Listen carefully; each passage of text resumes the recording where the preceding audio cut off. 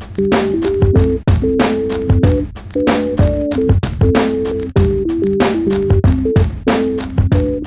guys, it's Josh. Let's get down to business. Okay, so one of the biggest problems people make is that they have this type of information and they want to convey it to some sort of audience, right?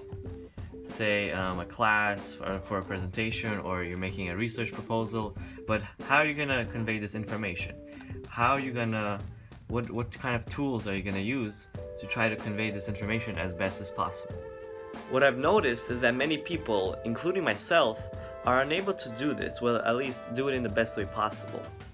Instead of having a nice connection between the information you have to the audience you want to speak it to, you have some kind of disconnect.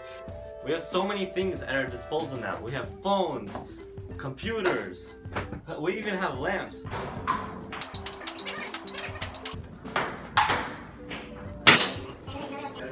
I can even teleport.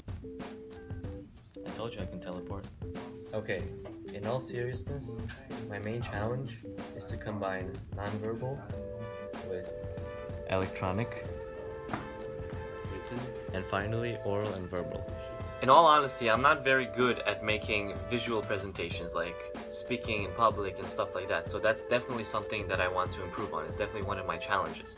But as a general picture, I want to try to combine all these different elements, like the written, electronic, as you saw before. And that, I feel like, if you can manage to do that, you can convey your point much more clearly, and you'll be able to do this much more efficiently. And so that is my main objective for English and in college in general. Anyways, I'll see you guys later.